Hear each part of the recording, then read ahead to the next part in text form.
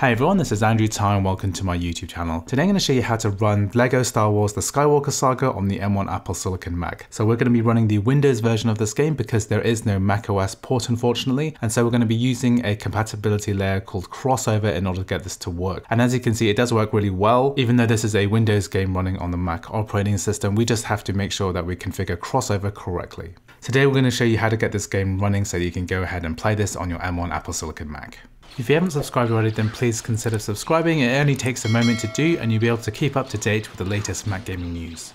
So the first step is going to be to click the link at the top of the description for my affiliate link for Crossover. If you do make a purchase through this link, then you'll be helping to support the channel and the work that I do. So once you get to the Crossover page, what you can do is to scroll down here and then you can click the Try Now button, and this is going to give you a 14-day free trial where you can test out the full functionality of Crossover. If you do decide to purchase, then please click my affiliate link and click the Buy Now button. If you use the coupon code AppleGamingWiki and click Apply here, then you'll get a 25% discount off your Crossover purchase. In this tutorial, I'm going to be using the trial, so I'm going to click the Try Now button. Now all I need to do is to enter my name and email address, and I can click the Download Trial Now button. So Crossover will begin a download process. This file is 340 megabytes in size, so please wait a moment for that to complete. So once Crossover has completed downloading, we're going to go to Finder. I'm going to open our downloads folder. I'm going to open up Crossover. So I'm going to double click on here, and this has extracted the Crossover application into the downloads folder. And then what we're going to do is to drag this into our applications folder and then let go.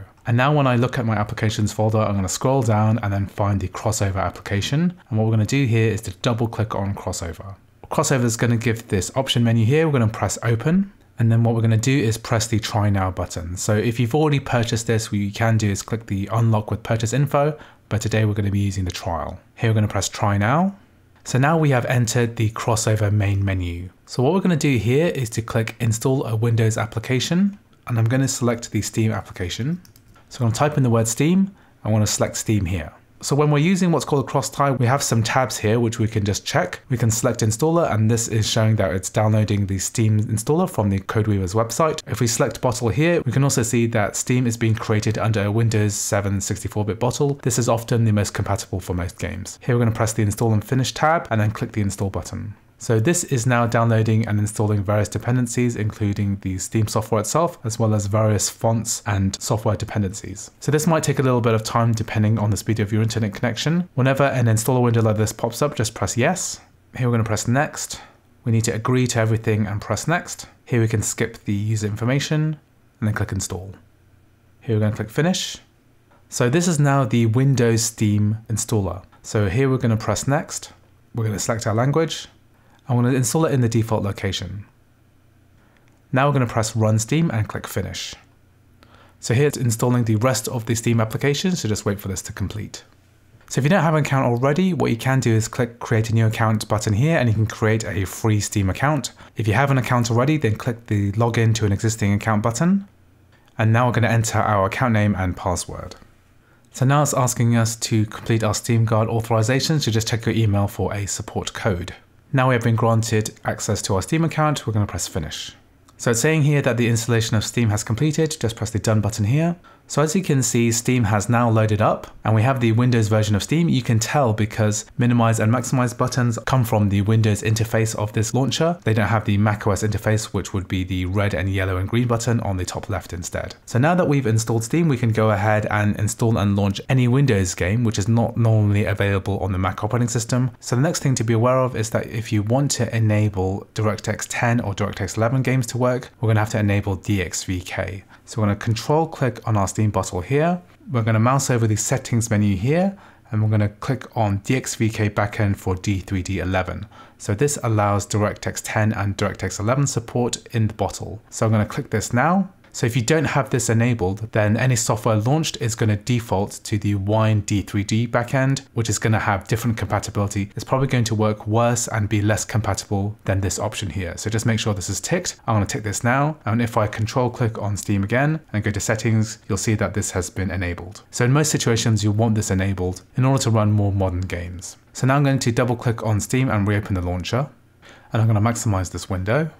So once we have Steam installed, we can go ahead and search for LEGO Star Wars The Skywalker Saga, and then we can go ahead and purchase this game if you don't already have this purchased. So all you have to do is click add to cart and then make a purchase, and then this will be added to your library. You can also buy the game on discount from gamesplanet.com. If you click the link in the description, you'll be helping to support this channel and the work that I do, and you'll often get a discount that's going to be less than what it is on Steam. So for example, here it's 10%, and all you have to do is to go ahead and make a purchase. And once you receive the Steam key, what you can do is go ahead and click games and then add and then activate a product on Steam, and then you click next here, and then you can enter the product code that you got from GamesPlanet, and this will add it to your library. So once we've added the game to our Steam library, I'm just going to go ahead and type in Skywalker, and then we have our game here. And so if you haven't downloaded it already, you can go ahead and press the install button, and then that's going to go ahead and install the game for you. So the other thing that you do within Crossover is you should control click on your Steam bottle and then go to settings, and then make sure that the DXVK backend for D2D11 is turned on. This will allow DirectX 11 games to render through Crossover. So when press play, is going to install some dependencies, for example, DirectX for Windows. So just let this complete. So as you can see, LEGO Star Wars The Skywalker Saga can run really well on the M1 Apple Silicon Mac. We're able to get pretty good frame rates. This is at 1280 by 800 and a Windows, so I can just demonstrate that this is running on the macOS desktop. However, if I put this at 1080p, this also runs pretty well as well on the M1 Max chip. You'll find a little bit of stuttering, especially in the beginning, but once the shaders have compiled, then this is going to run a lot better. So here I'm running the game at 1080p, and it seems to run pretty well at full screen. I've actually tried to minimize the stutter using the upgraded versions of DXVK and MultiVK. However, I'm unable to launch the game as it complains about a DirectX 11 graphics card compatibility error. Okay, it looks safe now. So if anyone manages to get this working with the upgraded DXVK and MultiVK, then please leave a comment telling me which versions of DXVK and MultiVK you managed to upgrade to and managed to get this game working on. However, as you can see, the game seems to work fine even without this particular upgrade. The stuttering is fairly minimal, and once you've compiled the shaders for a specific action or level, then that shouldn't repeat again, and it should be pretty smooth sailing. So you should be able to run this game pretty well on the M1 chip. If you'd like to find out more about games that are compatible for the M1 Apple Silicon Mac, then please make sure to check out the M1 compatible games master list. I'll leave a link to this in the description. This contains a really long list of games which are compatible through the M1 Apple Silicon Mac, whether it's running natively through ARM, through Rosetta 2, or one of the compatibility layers such as Crossover or Parallels. So please check it out. I'll leave a link to this in the description. Please also make sure to check out the Apple Gaming Wiki YouTube channel. This contains a playlist of game benchmarks that I performed on the M1 Apple Silicon Mac, and there are literally hundreds of games which I've tested, so please check this out. I'll leave a link to this in the description as well. Anyway, I hope you found this video useful. I've got lots of other videos like this on my YouTube channel, so please check it out. If you like the video, please like, please subscribe, and I'll see you in the next video.